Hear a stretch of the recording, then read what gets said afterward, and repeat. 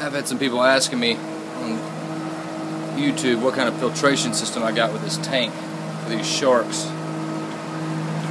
This is a sump.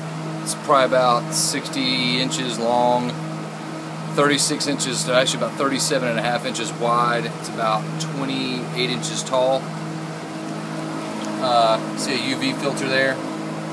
That's a Coreline skimmer. It's only a 300 gallon. I've actually got another one over there that I took out. The other one will be here in 2 days. It's an Aquarium 1000. I'll probably be running it with this Coral View skimmer.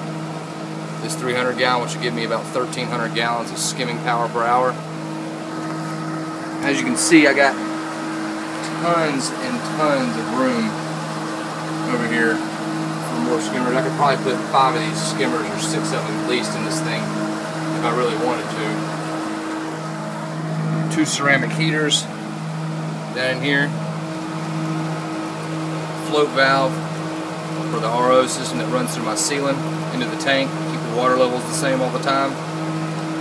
2 little giant pumps. I'm going to use an internal pump, a mag drive. It does about 1,500 gallons an hour on that Aquasea skimmer when it comes in.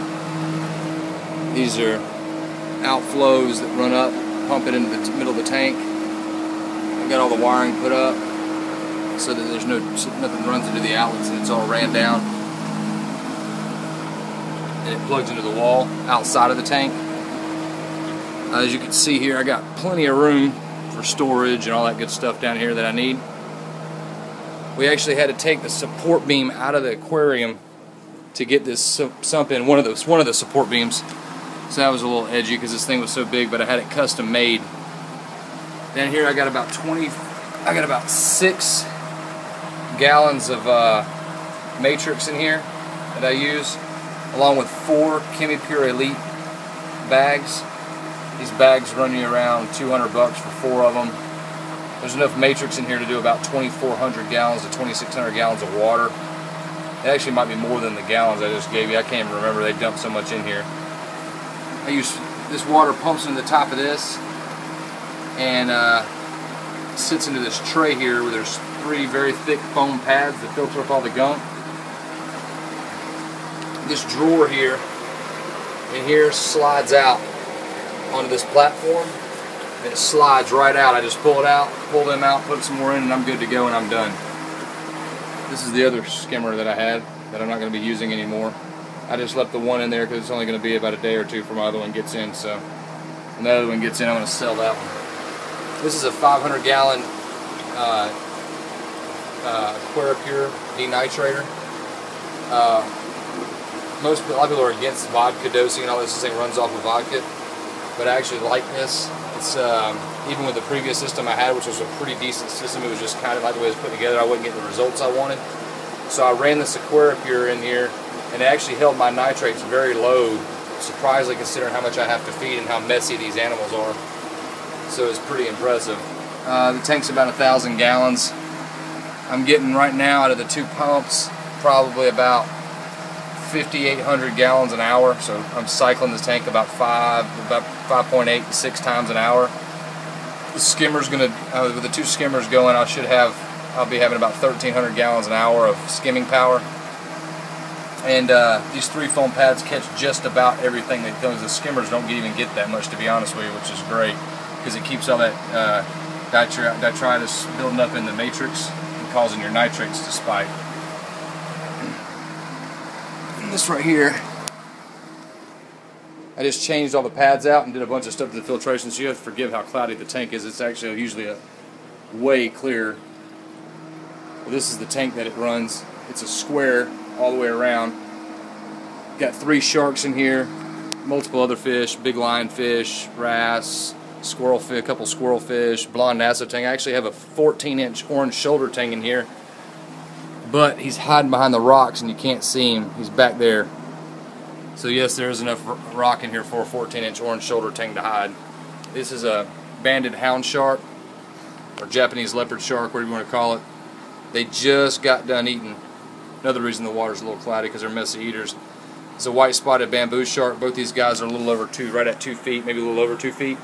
And I have a 26-inch coral Catshark that somehow never comes out unless it's time to eat or it pitch dark at night.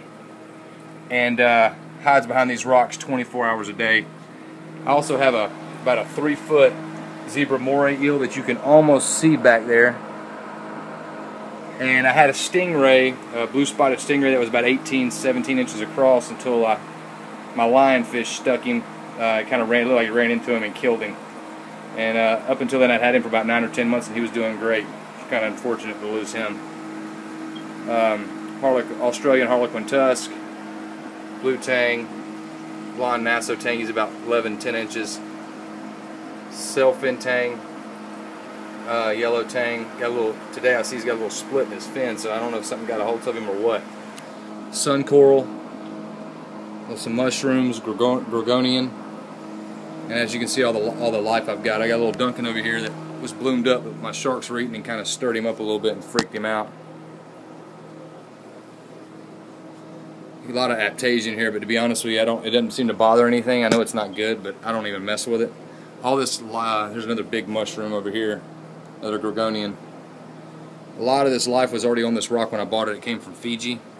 They have it brought in. So 90% of the stuff that's on this rock was already growing on it. As you can see, the dead snail shells everywhere.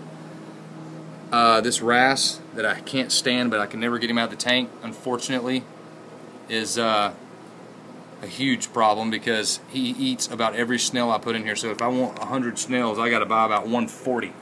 And I've got a bunch of the Nassau snails down in the sand, probably about 50 of them that are huge. They're gigantic. A bunch of turbo snails. Overall, you're probably looking at about total 200 to 150 snails. And you're also probably looking at around probably about 200 different kinds of crabs in this tank here. There's also, if you look over here, red sea star or African red starfish, whatever they call them. And I've got 2 sand stars in here, but they always spend most of their time buried in the sand. They come out from time to time, but I don't see them that often. So that's it. That's what it takes to run a shark tank, in case you were wondering.